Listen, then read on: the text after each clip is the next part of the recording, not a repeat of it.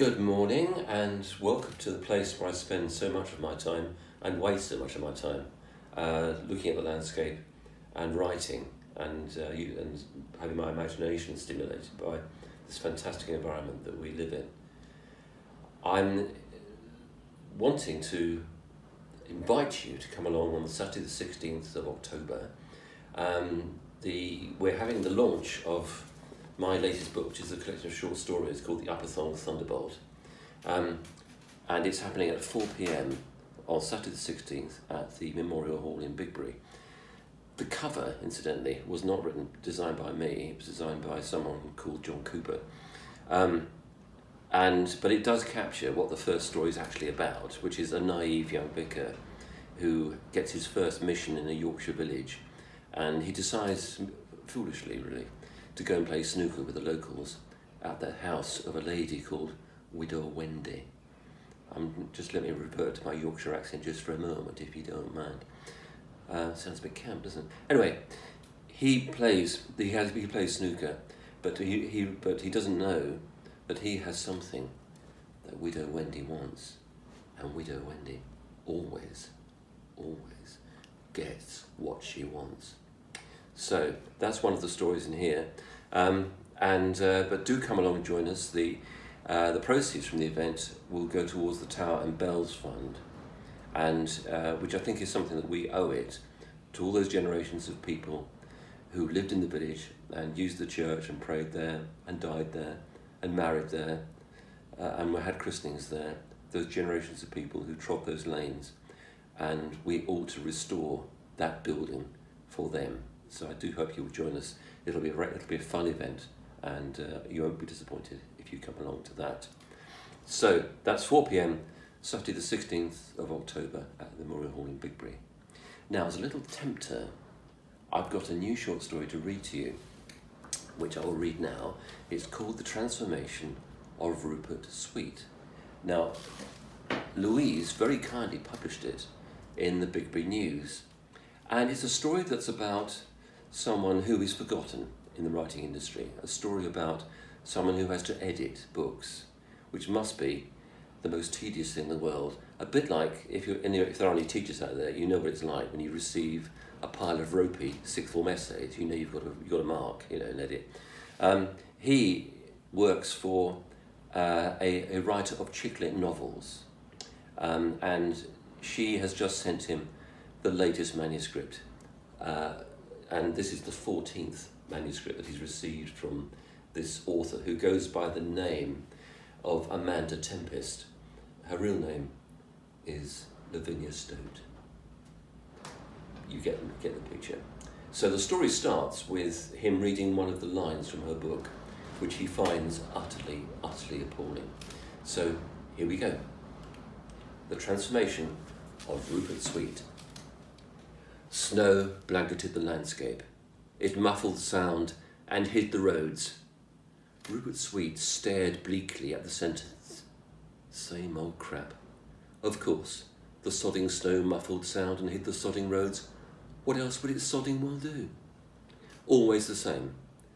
Amanda Tempest, also known as Lavinia Stote, always started her northernly sanctimonious so-called novels with the same kind of opening sentence. If it wasn't snow, it would be a row of benighted willow trees tossing their branches balefully at the moon, or scudding clouds sliding across the sky and revealing the stars shining on the chic outline of Stote's latest 20-something heroine, for whom love was always a perilous trek through the bleak tundra of Lavinia's completely empty intellect. Rupert was not sure how much more of this he could take. This was the 14th novel by Lavinia Stote that he was expected to edit. Not that the permanently sozzled chick-lit diva of Ilfracombe ever showed any appreciation of his work. Indeed, Rupert was convinced that once he had submitted his edits, the manuscript was swiftly conveyed to the publishers, for them to sort out the trivial business of typesetting, marketing, and inducing other desperate authors to provide ridiculously flattering reviews. And desperation was the shared sickness of the publishing industry. People wanting to be someone, to be noticed, flattered, even loved by readers they would never meet, from countries they would never go to. Or they would appear at literary festivals and be the subject of a gushing introduction before reading their deathless prose or poetry to ranks of people perched on uncomfortable plastic chairs who were really wondering whether Tesco's would still be open. Had Stoat ever read the edited versions of her novels?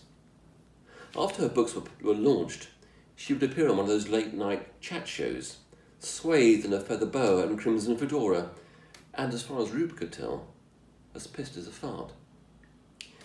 Or one of those morning cultural programmes on Radio 4, when Amanda, call me Mandy, would talk in deep tones about her mission to get her readers to release their inner weasel. But Rupert knew the truth of it. Lavinia was simply an addict of her own ideas and could not contemplate anything else. Without the stream, she would be lost, and knew it. Rupert read on.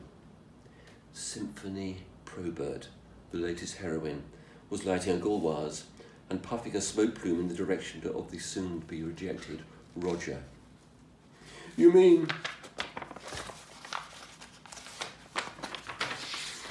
you're going to throw me over to spend your life with a small-town bank manager and an Austin 7? How could you? Rupert reflected that Roger was well out of it, and the bank manager was heading for a good fleecing. I'm sorry, Roger. I just can't bear a man who cannot drive. It is something that I would expect a man who was remotely capable and potent to be able to do. Don't you agree? And Roger, clad in a white alpine jacket and ski pants, had probably sunk to his knees and wept. Rupert smiled. Rupert glanced across his study, its desk cluttered, computer screens covered in dust and the bin overflowing. There was a gilt-framed mirror above his desk, a present from his mother. Rupert wondered if she had only given it to him in the hope that he would really begin to see how utterly ineffectual he really was. Every time he saw his image, it quietly enraged him. The face was benign between a thinning mat of hair. Rupert had encouraged one curl to loop coyly across his brow, but his face always seemed to evince a sense of surprise at his own image. In fact, a sense of surprise at everything. The people he met, and Rupert himself, lived in a permanent state of uncertainty that undermined his sense of resolve. Those cheekbones would never be heroic, the chin never jutting and assertive, the lips too thin to be passionate, the eyes too hesitant and darting to ever command the stage. No, Rupert had a sense that unless he did something to break the spell of his own confinement, he would always be in thrall to those in the grip of their own urgent fantasies. He looked back at the opening line once again. He knew that Stoat would want him to travel to her tedious, feline-filled seaside bungalow for another dictation session. Lavinia would still be in bed, propped up by a bolster and cushions, attired in a silk dressing gown and jewelled beanie, her makeup misapplied to startling effect. Rupert would weave his way through a labyrinth of dangling paper butterflies before perching on a creaking IKEA chair.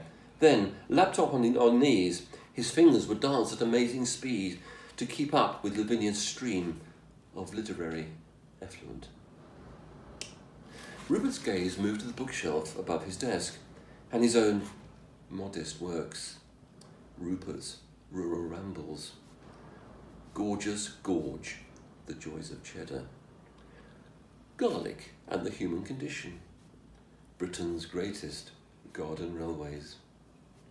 These were not grandiloquent epics in the canon of Dostoevsky or Pasternak, but Rupert was convinced that there was more human understanding and empathy in just one of these books than any of Lavinia Stoat's sordid forays into the swamp of middle-class angst.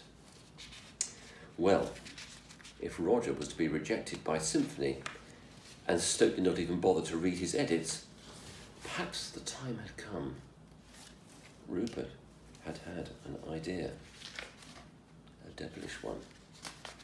He drew his chair up to his desk, feeling a fresh energy. If snow was to blanket the sodding landscape, perhaps it was time Rupert went a little off-piste. Suppose Symphony was tragically run over by an errant snowplow driven by a jilted Roger at the end of chapter 1. Oh, a truly finished symphony. Satisfying. Roger could then go on the run. A plot, at last! Rupert began to sense the snow melt on the road to freedom. He started to type. Hope you enjoyed that.